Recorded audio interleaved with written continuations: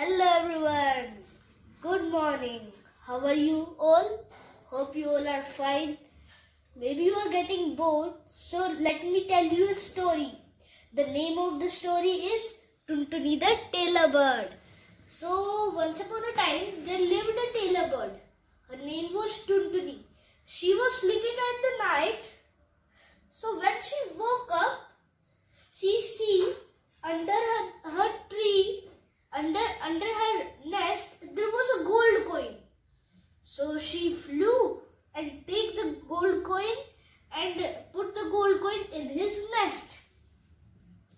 And then she start sing and then she go to the village and start singing, I am richer than the king. I am richer than the king.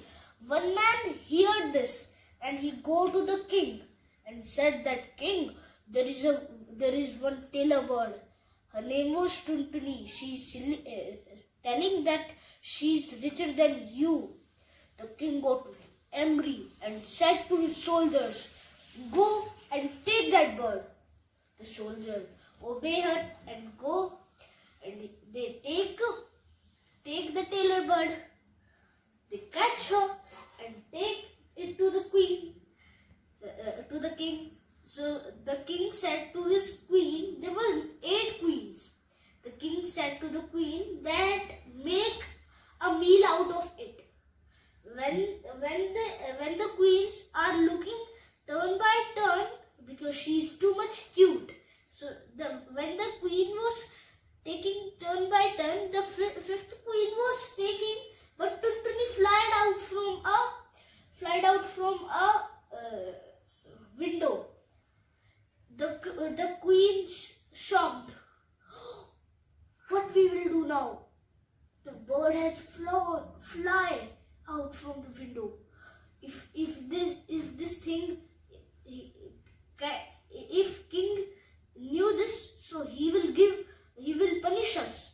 So the 8th queen saw a frog. So she take that frog and make a meal of it and give it to the king. King eat, because king don't know that it is the meal of a frog, not of Tuni. So one soldier heard this, that they had made a meal of frog. So he tell to the queen that queens had made the meal of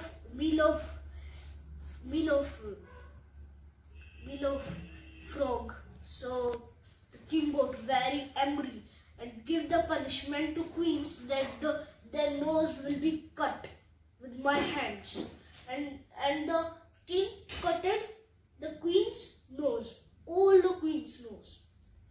So the king said that bring that bird again.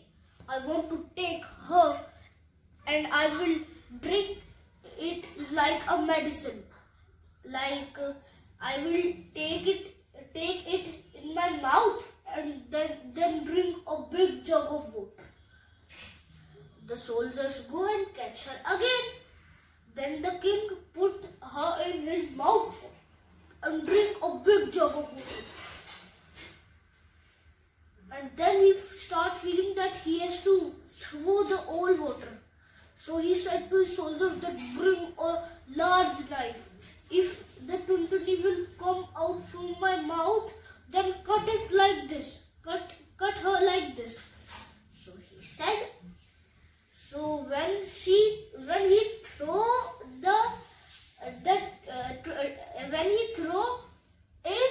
Tuni out of his mouth, the soldiers were cutting Tuni, but they cut king's nose.